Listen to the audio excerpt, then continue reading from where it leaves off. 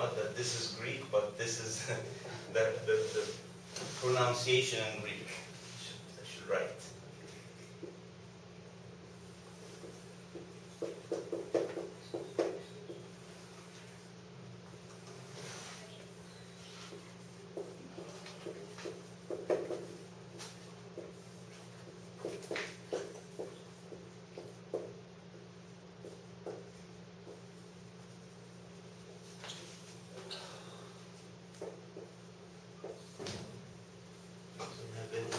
In this room.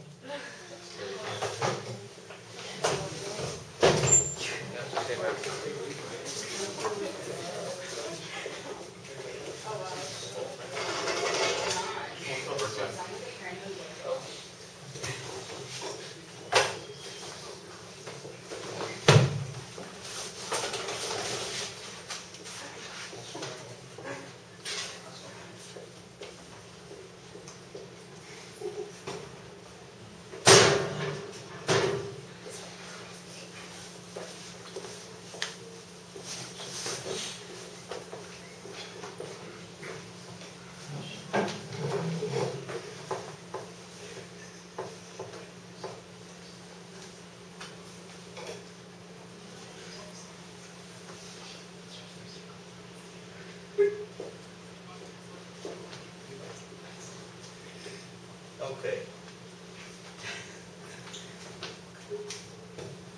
All right. Do you have Bibles with you, or? Okay. So, all these meanings are not in the English dictionary. These are in the Arabic dictionary. But of course, I translated them. The Arabic word equivalent to godliness is written like this. This is a topic that you want me to talk about. It's called, this is how it should be read.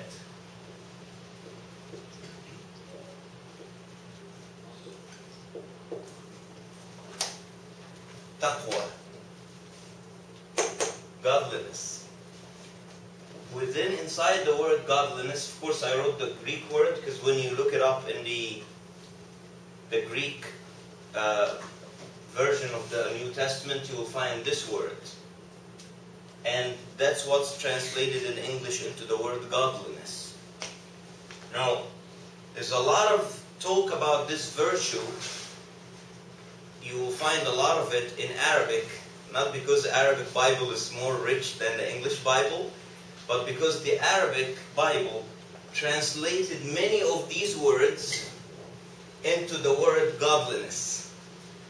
In other words, if you have 5, 6 verses about godliness in the English New Testament, you will find plus all these verses in Arabic, which means also godliness, or which leads to the same meaning of godliness.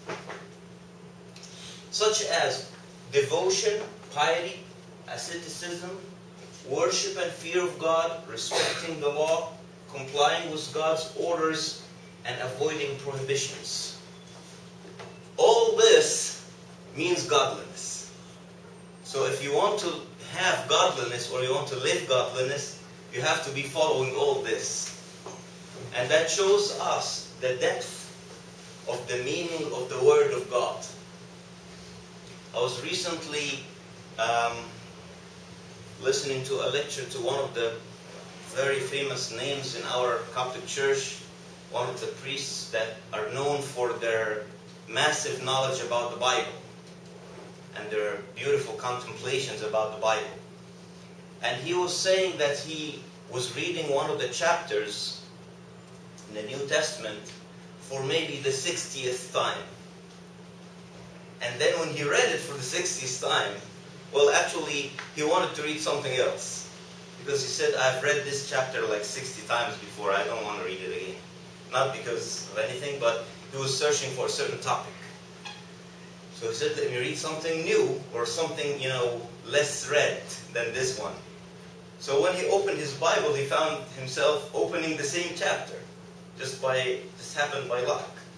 Or by, I don't know. Just opened the same chapter. So he was reading it, and then he found some meanings in the chapter that he had no idea about. And he read it like 60 times before. He read this exact chapter like 60 times before. So the Word of God is very deep, is very rich.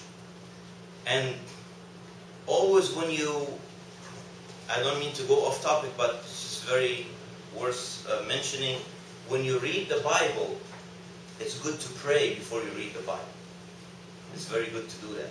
Because the Lord will open your eyes and will open your heart to benefit more from the Word of God.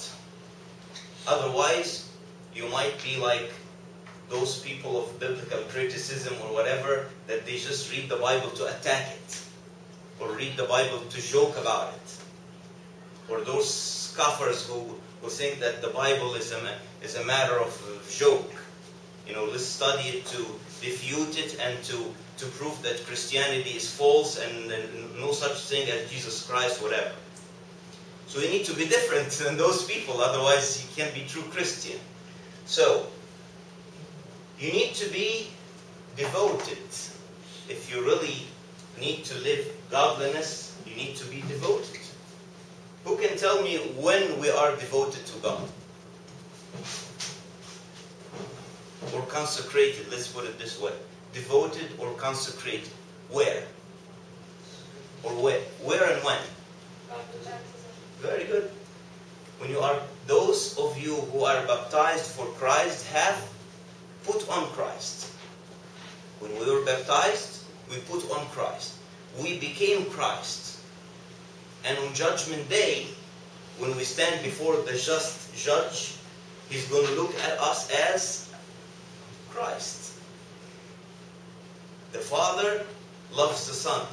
You remember that verse? The Father loves the Son. And He gave Him everything. So when God looks at us and He sees His only begotten Son, His beloved Son, He will love us. It will be like the most beautiful thing you've ever seen. And that's why you read verses in the Bible that don't apply to us. Like when you say, the most righteous, the sinless, what? And you say, me? It's definitely not me. It's probably talking about somebody else. Yes, He's talking about Jesus Christ, but since you put on Christ, He's talking about you. But you need to be devoted. You need to give your life to Christ. You need to understand that you are Christ's son. What are these words here? What do they imply? Of course, I'm not going to go through every one of them because I said we need to make it quick. So what do you get from all these expressions here? Piety, asceticism, worship, fear of God, respecting the law, which is the Word of God, complying with God's orders and avoiding prohibition. What do you see in all this?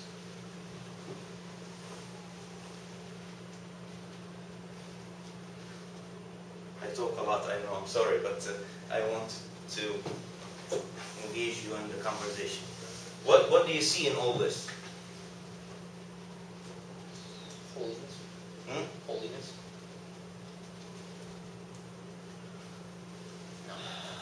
Okay. All right. Okay. What else? I see That's not wrong answer. I'm sorry. I'm not. No. I don't mean to pick on Tony or anything like that. But I'm just saying. Yes. Okay. Yes. with other requirements that can prove that we believe in God. What's your name? Mariam. Requirements is a word that Protestants hate. Okay. I just came back from Paris actually a couple of days ago, and I met with a couple of Protestants there. Of course, the Egyptian Protestants.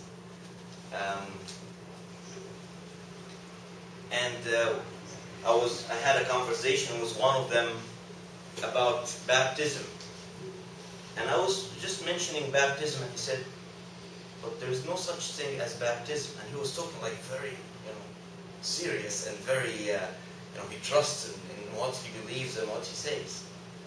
I said, how come you say that? It's very clear in the Bible when the Lord talks about baptism. I said, Listen. When we discuss a topic, okay, you might say something, I might say something else, right? So let's divide ourselves here in this room into 3 groups. One group will say something that is not in the Bible. It's not biblical. One group will say something in the Bible, but it's different than the other group. And the third group will also say something that is in the Bible, but it's different than the other group. So basically, 2 groups are talking from the Bible, biblical stuff, and the third group is saying something from somewhere else in the universe, not in the Bible. Okay? The group that talks not from the Bible will be easily ejected, because then the 2 other groups will say, hey, listen, this is not biblical, you're talking something else here, so we'll put you on the side for now. We'll get back to you later. The 2 other groups that debate, each one of them is saying something from the Bible, right? He said, yes. I said, you say something that you think is true, I say something that I think is true. He said, yes. I said, then we need the third group to be a judge to say who is true and who is not. Because both of us are using verses from the Bible. So which one of us is correct? Then we have to resort to this. Not this book, but this field of science or study, metrology. Why? Because we need the third group that judges and say which one of us is right and which one of us is wrong. And he didn't answer. Not because I meant to embarrass him, but I meant to clarify to him that it's not a matter of what we say, it's a matter of what the early church fathers delivered to us. And what Marianne said about these things, these are things delivered to us from the early church fathers. They didn't say, you just believe and you shall be saved. No, there is worship, there is respecting the law, there is orders, and there are some things that we cannot do. Who can debate this? Not you, not me. The early fathers. Why? Because we need to study the early fathers to find out how the early Christians believed. Not because I remember a couple months ago, a group, my church is in New York, is in Astoria, Queens. So I had a group from one of the universities like Rutgers, but in New York. And they came to the church. And they met with me on Sunday. So one lady, she asked me a question. She said, she raised her hand. Well, first I had to give an introduction about the Coptic church. So, after I finished, one lady raised her hand and she said, may I ask you a question, Father? I said, go ahead. She said, I'm thinking about joining, I forgot what denomination she mentioned, but I'm thinking about joining so-and-so church. What do you think, Father? Should I join that church or not? Of course, the obvious answer will be, no, you have to be Coptic Orthodox. That's the obvious answer, right? I'm a Coptic priest. That was not my answer.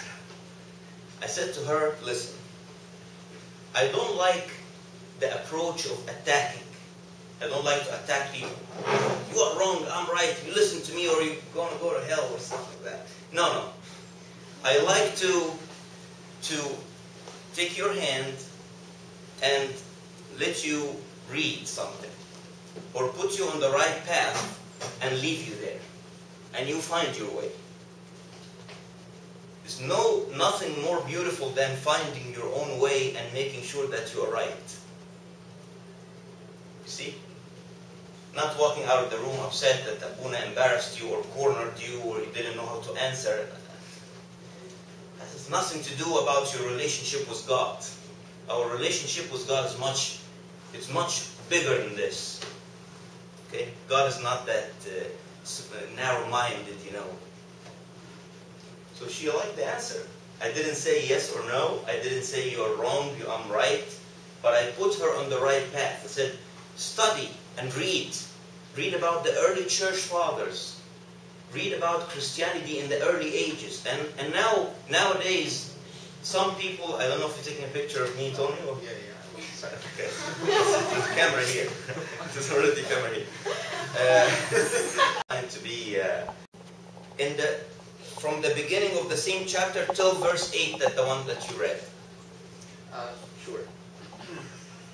You closed the page. No, Okay. I got it. Okay, yeah. Come on, Tony. Now the Spirit expressly says that in latter times some will depart from the faith, giving heed to deceiving spirits and doctrines of demons, speaking lies and hypocrisy, having their own conscience seared with a hot iron, forbidding to marry and commanding to abstain from foods which God created, to be received with thanksgiving by those who believe and know the truth. For every creature of God is good, and nothing is to be refused if it is received with thanksgiving. For it is sanctified by the word of God and prayer. If you instruct the brethren in these things, you will be a good minister of Jesus Christ, nourished in the words of faith and of the good doctrine which you have carefully followed. But reject profane and old wives' fables, and exercise yourself toward godliness. Okay. See what we're reading here is talking about this. You comply with God's orders and you respect the law. You follow the law of the Lord. What we're reading now is the law of the Lord. Now, notice here, now the Spirit expressly says that in later times, and many fathers agree that later times means now and the future. So we are close to the end. There are many signs around us. We can see the tree already blossoming, Israel, as the Bible talks about it. And we can see signs that talk about the end. So we have not to follow spirits and doctrines of demons, as the Bible says here. But we follow what? The law of the Lord. Notice the Bible here calls it the doctrines of demons. Yes, some teachings nowadays in the world are teaching of demons. It's very evil. Not straightforward, satanic worship, but some other things are demonized. Like, for example, here says, forbidding to marry, for example. Well, this is not like nowadays happening, but it's an example of the wrong teachings. People teach things not out of this world. Who told you that? Where in the Bible that says that? Many things you will hear nowadays, you will ask the person, where in the Bible do you see that? He said, who told you that? I'm taking the Bible as my source. Well, guess what? I'm Christian. I respect the law. I comply with the Word of God. Because it's the Word of life. According to my faith and my belief. It's the Word of God. It's the Word of life. Who's next? What was your... 2 Timothy 3:5. 2 Timothy 3:5? Yeah. Having a form of godliness, but denying its power, and from such power turn away. Can you read from the beginning again also? But know this, that in the last days perilous times will come. Watch. This is a different part. We're reading something different here. But he's also repeating the same expression, which is... No. Say the first verse, Danny. But know this, that in the last days... The last days. كله بيقول لك إيه? Last days. The end of times. It's talking about our times. Yes. But know this, that in the last days perilous times will come. For men will be lovers of themselves, lovers of money, boasters, proud blasphemers, disobedient to parents, unthankful, unholy, unloving, unforgiving, slanderers, without self-control, brutal, despisers of good, traitors, headstrong, haughty, lovers of pleasure rather than lovers of God, having a form of godliness but denying its power, and from such power turn away. Oh my God. So many descriptions, right? Bad descriptions, unfortunately, about people. But then it says, having a form of godliness, but they deny its power. So, godliness can be deceived. Not godliness itself, but it can be well, I should say it a different way. Godliness can be, people can deceive you and make you think that they are, they put on godliness, but they are devils. As the Bible explains sometimes that they come to you in the attire of sheep, but they are savage wolves. So have to be very careful when you talk about these things. Especially all these descriptions that we just heard, things that God prohibits, says no, don't do these things. What I'm trying to do here is, through all these discussions and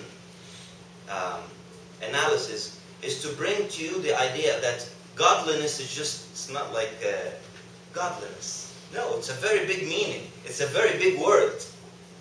It has a lot of meanings inside of it. Who's next? Yes.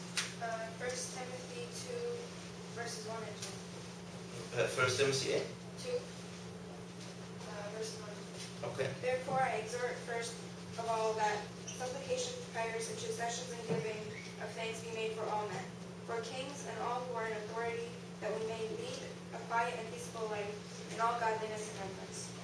Yeah. So in order for us to be able to live in godliness, one of the elements that we need is what we just heard. I'll read it to you again. Supplications, prayers, intercessions,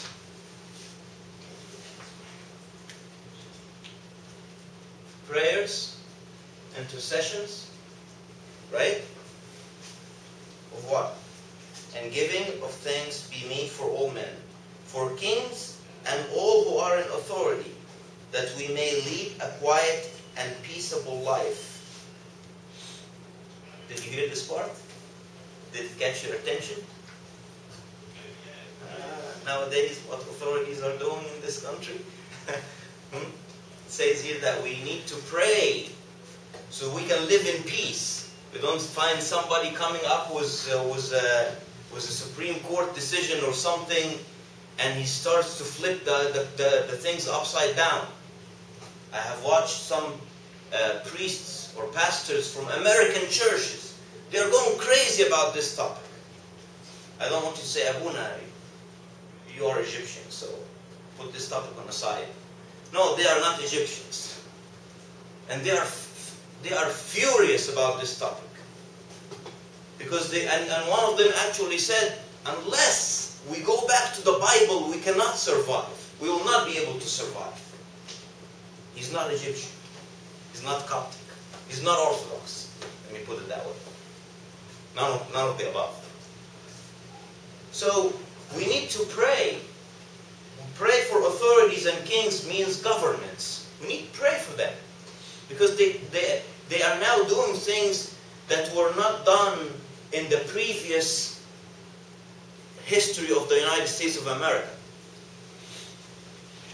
Actually, that pastor that I was listening to, he was talking about Abraham Lincoln and George Washington, and he mentioned stories about those people, how religious.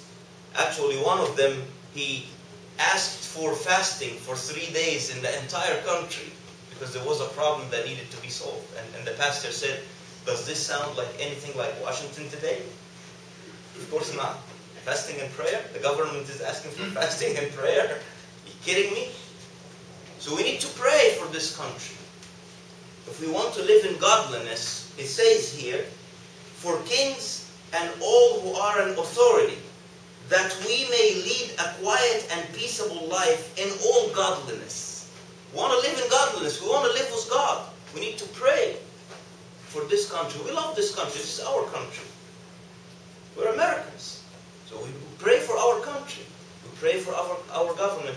And I'm sure all of you know that in the prayers of the church, we pray for our country. We pray for the government. Who's next? Forgive me, I forgot the reference. Oh. Sorry. Which one are we doing now? 2? 41. I think yours was 1 Timothy 3:16. Okay. Okay. Oh. And without controversy, great is the mystery of godliness. God was manifested in the flesh, justified in the spirit, seen by angels, preached among Gentiles, believed on in the world, received up in glory. Well, I wanted to leave this one to the end, but since you mentioned it now, we will talk about it now. This is one of the most famous verses of the Bible. قولها لنا تاني كده. And without controversy, great is the mystery of godliness. God was manifested in the flesh, justified in the spirit, seen by angels, preached among the Gentiles, believed on in the earth, received up in glory. Okay. So, I wanted to leave this at the end, but actually we mentioned it now, that the mystery of godliness, that the secret power of godliness comes from what? According to this verse. From who? From God, from Jesus Christ. The incarnate Logos. When we believe in Jesus Christ as God incarnate, we can receive the power that enables us for godliness. Without this faith, we cannot. And this is actually a topic that many of the youth debate, including in my own church. They ask about this a lot of times. They say, Abuna, we have friends in college, we have friends at work, we have people all over, and they are not Christians, but they are very good people. Are they going to go to heaven or not? And I am very careful when I answer this because I don't want to sound, tough. But the answer is in the Bible. Do you recall St. John the Baptist when people came to him and he witnessed to Jesus Christ? What did he say? He said, whoever believes in the Son shall have eternal life. And whoever does not believe in the Son shall never see life, but the wrath of God abides on him. Which means, I want you to picture this.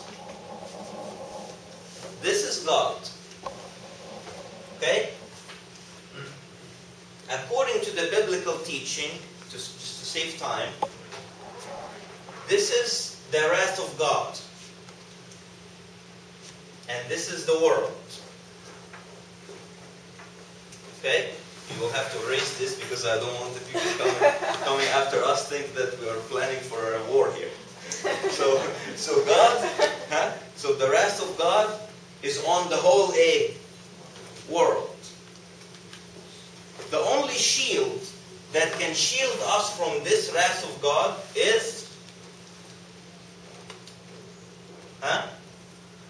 this umbrella here. This is like raining too much, like this. The rain is coming down on the whole world. There's no exception. The only cover, the only roof that we have is Jesus Christ. If I'm here, anywhere here, I'm saved. I'm protected from the wrath of God. If I'm not here, it doesn't matter who I am. I'm a good person, I'm a rich person, I'm a poor person, I'm an ugly person, I don't know, whoever I am, I'm outside of this area here, I'm under the what? The wrath of God. So, the main power that gives us the ability to be godly men is our faith in our Lord Jesus Christ and following all these things. I'm going to have to stop here, although I have 3 more points, but because of the sake of time, and I want to leave the last 5 minutes for questions. We finish at 4, right? They have classes at 4. Oh, they have classes at 4. So we have 1 minute for questions. Well, it looks like we have no minute for questions. No questions? You're tired enough listening to all this? So, what is your... Yes? So how do we practice godliness? That's the first point that we mentioned, Tony. Okay. We practice. I'm not picking on Tony. Tony is, I know him for years and I just love him. So, all these things. Okay? We believe in Jesus Christ. We are baptized. The Holy Spirit, the Spirit of God dwells in us. We comply with God's orders and laws. And we avoid prohibitions, which are sins. You see, I write this because I cannot summarize the Bible in 20 minutes or in 20 hours or 20 weeks. This is life. The Lord Jesus Christ said, "The words I have spoken to you are spirit and life." So if you expect me to explain life to you in 20 minutes, I'm sorry, I can't. You will have to try it on your own. When you read the Word of God, when you live godliness, you need to live godliness, not to sit here and learn about godliness. That's the difference between the saints that we read about in the stories, the actual saints that we read about, and us. We are saints too. The Bible calls us saints. But what are the difference? They practiced, they took it seriously, they put it into action, while sometimes we don't do that. We take it lightly. It's like one of you just left now and said, we go to the gym. When you go to the gym and you pick some weights and you practice and you do it like 300 days out of the year, of course you will be different than me. Of course. You're going to look different, you're going to be more powerful, you're going to be better weightlifter or better swimmer or whatever sport that you exercise. Christianity is no difference. If you practice all these things more than the rest of the people, you grow in your spiritual life. But you need to do it out of a pure heart. You need to do it sincerely. It's not like, I do this every week. But you're sick and tired of it. You don't want to do it. The Lord is looking for my son, give me your heart. Amen. Any more questions? Thank you very much for having me here.